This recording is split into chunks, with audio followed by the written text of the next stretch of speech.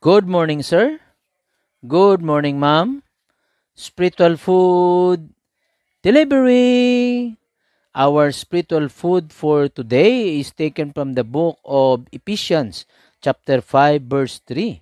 But fornication and all uncleanness or covetousness, let it not even be named among you, as is fitting for saints. Where then do these temptations come from? First of all, they do not come from God, although He does allow them. James chapter 1 verse 13 say, "For God cannot be tempted by evil, and He Himself does not tempt anyone." Even in Old Testament times, there was variety of cultures, and each had its own value system. Israelites worship God alone, but other nations worship many gods, from the stars to the sun and the moon and anything. Their lives were polluted with all kinds of immorality. God knew if Israel disobeyed Him, their moral and spiritual purity would be compromised.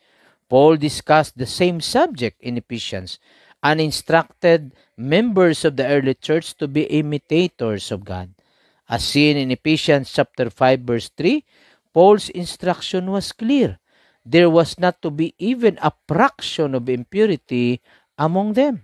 We're surrounded by temptation. Most of it comes to you in quiet ways. What you watch, what you hear, what you do when no one else is around. Satan's goal is not only to pollute God's creation. He wants to destroy your witness for Christ. As a believer, we are no longer bound by sin's power. Our Lord Jesus Christ put an end to sin's reign at Calvary. In sight, we must no longer think as the world thinks or walk in the same way that the world walks. Romans chapter 12 verse 2. And be not conformed to this world, but be ye transformed by the renewing of your mind, that you may prove what is that good and acceptable and perfect will of God. Reflections.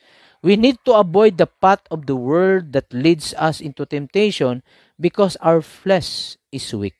Don't hesitate to call out Jesus Christ's name whenever we face temptation of any kind. He promised to provide us escape.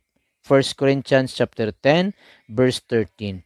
Hope you find our spiritual food so tasty.